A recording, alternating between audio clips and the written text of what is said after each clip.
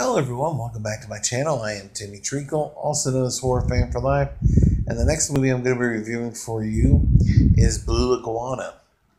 And this movie was released on August 24th, 2018. It is a romantic thriller comedy that received mixed reviews with critics. It has a 5.4 out of 10 on IMDb, a 37% on Rotten Tomatoes, and an 83% on Google. This movie was written and directed by Heidi Hassig, and it stars Sam Rockwell, Ben Schwartz, and Phoebe Fox. And it is about two New Yorkers who are on parole, who work in a diner. They are hard for money. A young lady comes in with a proposition that they can't refuse. She has offered them $20,000 apiece to intercept this package overseas. And doing so in this museum, they're caught up in some gunfire, some dead bodies drop, and so now they're caught in between a fight between two other factions. And not only that, they are double-crossed by the girl at first because she was in debt, so she did this to get herself out of debt. But in return, she refuses to turn those guys in. And so now she's back in debt. So now she's got to go back out and work for the same guy again.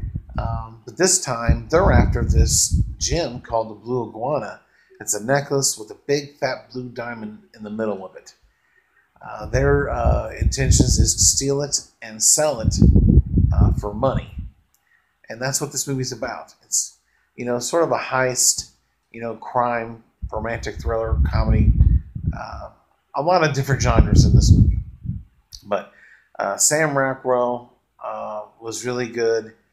I like the performances. The story's really good. The directing's decent.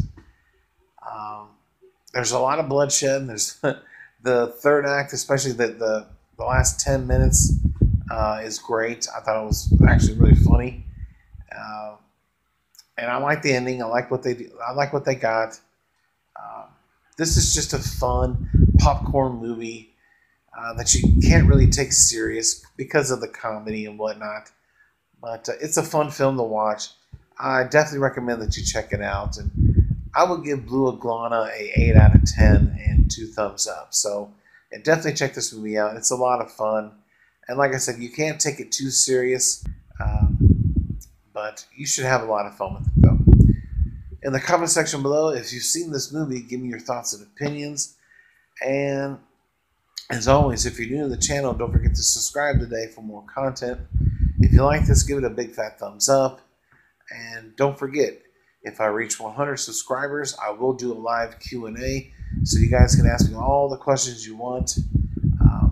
I do this because I love movies. I love talking about movies and doing top 10s and rankings. Just a lot of fun. I don't do this for no sponsors or to make money, none of that stuff. It's all for fun, and it's all for you guys. So, other than that, I thank you guys for watching, and stay tuned for 2 more movie reviews. Check you later.